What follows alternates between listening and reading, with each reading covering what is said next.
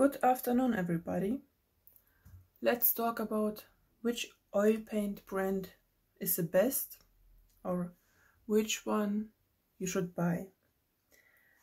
I can only talk about the brands I own.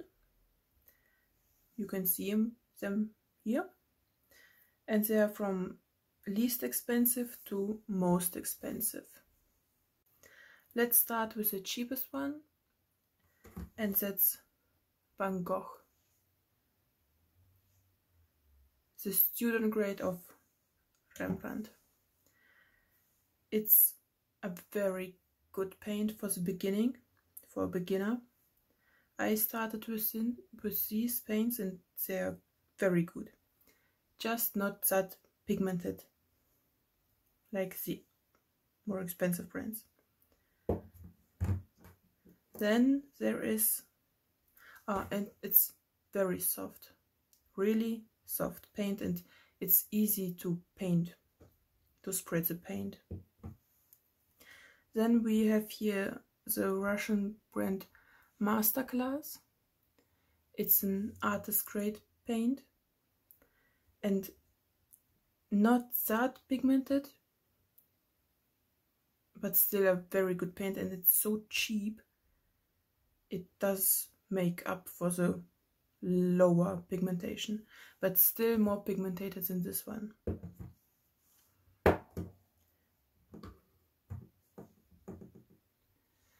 Then we have here Lukas, 1862.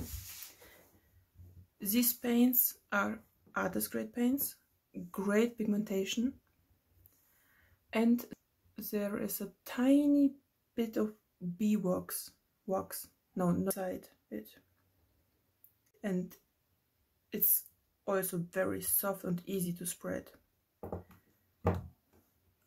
Then we have the Lefranc Bourgeois extra fine oil paint, great paint.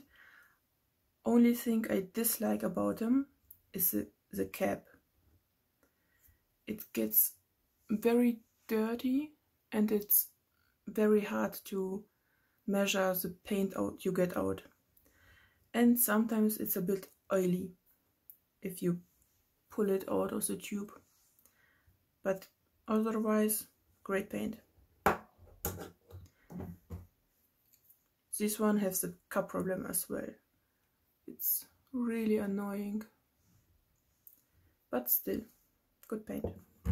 Then the famous Rembrandt, great paint, everything perfect. Artist grade, great pigmentation, as good as this one.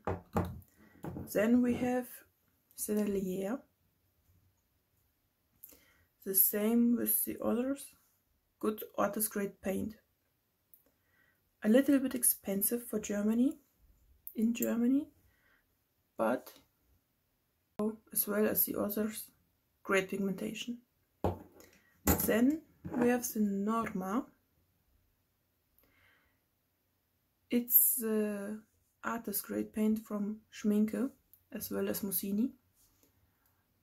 The pigmentation is good, but not as good as with Lukas, my opinion.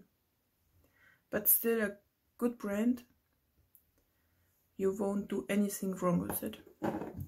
Then we come to the premium brands I own, starting with Schmincke Mussini, awesome paint. It has resin, a little bit of resin mixed in the paint. It helps to dry it faster. The smell is amazing. It smells really good. You can get high from it. It's awesome for glazing. It has the most glazing colors out there. You won't find as many with other brands. Then we have Old Holland. I think that's the most popular premium brand in Europe. Mussini is very popular too. Yeah, nothing wrong with this paint. Expensive, but worth the price. With this paint, with all premium paints, you only get the use of it if you thin it down. If you use it thick, it's wasting. You can also use every other paint. If you thin it down for thin layers, it will shine out. And then we have Blockx. This is the most expensive paint, as good as these two. Brilliant colors, brilliant pigments, but hella expensive. So if you begin, I would recommend this one is the winner in the price performance. Great paint, cheap, artist grade, best pigments. You won't do anything wrong with it.